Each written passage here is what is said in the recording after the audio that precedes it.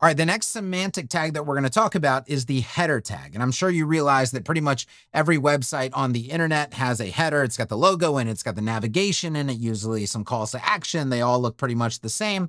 Some are fancier than others, but it is where it is. It's like usually glued to the top. Sometimes you'll see it in the sidebar. Doesn't really matter the location, but it does need a semantic header tag.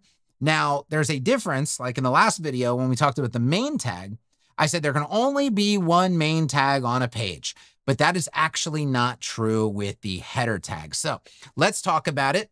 First things first, we are going to get the main header of the website out of the way. So we're going to go over to templates once again. We're going to go back to our index template once again. We're going to see our trusty main tag that we talked about in the last video. And I'm going to click the section element down here to add a new section. Reason being, I want the section structure. I want an outer wrapper with an inner container because that container is going to be the width of my website content, and I want everything to be nice and consistent. I'm going to drag that so that it is above the main. I want the header to come first. Remember, definitely don't put the header inside the main. The header is going to come first, then the main, and then we're going to have, can you guess? Can you guess? You're right, footer. Footer is going to come next, okay? So what we're going to do here is instead of section, I want a semantic tag called header. And I'm gonna label this header as well, even though that's redundant. I don't want this to say section and this to say header. It's literally the header. So I want the label and the semantic tag. Remember, the label is just for me. The label is just for the developer. So when you look at the structure panel, you can see stuff labeled that's nice and clean. None of that gets output on the front end of the website. The tag right here is what gets actually output in the code. If I zoom in down here, you can see this is now the code. This is what I want to see. All right. So now I'm going to come up here in the inner, and this is where you would be able to add your logo. Now I'm going to go ahead and I'm going to click SVG.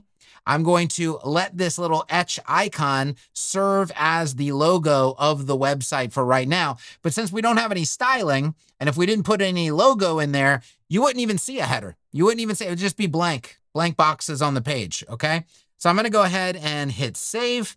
And then we are going to take a trip to the front end. And you see that I'm looking at the home page. Since I added my header to the index template, which controls everything on the website unless a more specific template is declared, I see my logo. And if I right click and I inspect, I am going to see my header. And now more of the semantic structure and architecture of the page is coming together, where I have a body, right? I don't want to hit add attribute. I have a body. I'm going to open the body. I'm going to see a header right here. The admin bar is only there because I'm logged in, right? If you can just delete that. If I wasn't logged in, you wouldn't see that. You would see the body, and then you would see the header. And then in the header, you would have that inner container that we added. And then you're going to have the logo, which is an SVG. And then if we close the header, we see that we have the main, and there's our first section, which is our hero section. So that's it. Like so many people like, how do I add a header? And that's it. We're going to go and etch to the index template. We're going to pop in a thing that says header, and we're going to live the rest of our life. That's pretty much it, right? Of course, other things will go in the header. Now, let's talk about other uses of the header tag, because there can be more than one. And I will tell you this is where I'm going to warn you. There is a lot of ambiguity in the spec, in the documentation, the official documentation for how semantic tags should be used. There is a lot of ambiguity. There is a lot of argumentation. There is a lot of disagreement, okay? And so my general position is we want to get the main things right. Like for sure, there's going to be a header, a main header of the website. For sure, there's going to be a main tag. For sure, there's going to be a footer tag. Now, you can drill down into levels of detail where when you are creating an article card, like a card that's going to be in a grid, and we're going to use the semantic article tag, you can have a header inside of that article tag that wraps the heading and perhaps the meta data for that article. You can get to that level of granular detail with your semantic tags. I have always asked, what is the exact payoff of that? Well, one, it's incalculable. It's not really measurable. It has negligible benefits, marginal benefits. I don't know what the best word for it is, okay? Like for screen readers, it can marginally create improvements in certain ways. For crawlers, AI bots, things like search engines, okay?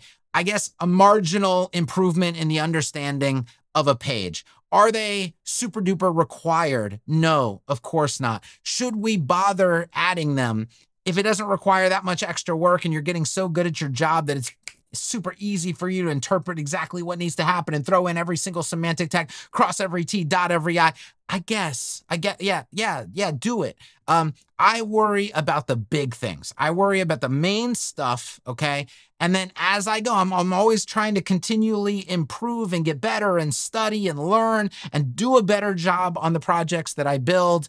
But again, I also lean on the fact that if they want this stuff done, every T crossed, every I dotted, they should provide documentation and examples that is not so abstract and convoluted and nebulous. And like, there's just too much ambiguity, and it leaves one camp over here thinks you should use the semantic tag in this situation, and another camp vehemently says, no, you shouldn't do that. And okay, I don't have time now. I don't have time for all of that. So I will do the things that I know for sure to be true. I will take care of all of the major aspects of the semantic nature of the website. But when it comes to all the granular stuff and how much that stuff really needs to be used, I'm going to let other people argue about that stuff. And I'm just going to move on with my life. I'm going to build the sites and cash the checks at that point. Okay. So that's going to be kind of my recommendation to you. Should the website have a header that contains your logo and your navigation? Absolutely. Should a navigation actually use a nav? Absolutely. Okay. There's things that are just not really up for debate, but it depends on how deep down the semantics rabbit hole you want to go. And I'll just tell you, I'm not interested in going all that deep. Okay. So that is header. We're not going to talk about using it in other places at the current time. I wanted to make sure that we got the main header of the website added, and that's all we need to do. Let's move on with our life.